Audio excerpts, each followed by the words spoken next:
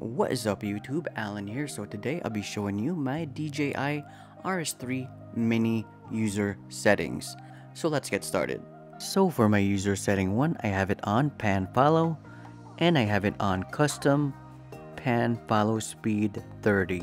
And for deadband, I have it on 4. For me, I was a fan of using follow speed slow and deadband medium.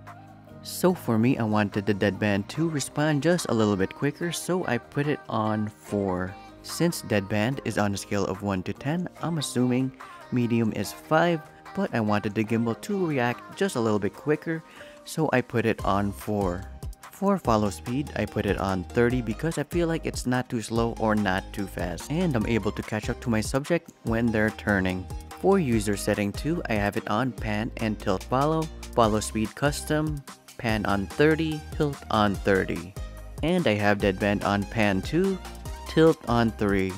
I like the follow speed on 30 because I feel like it's a perfect medium speed. I put the deadband on 2 and 3 because I feel like it makes the gimbal flow just a little bit better.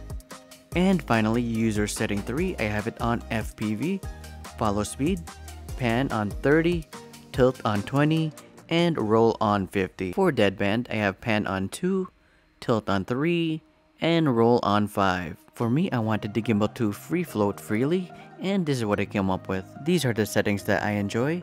Thank you for watching, and don't forget to like, comment, and subscribe.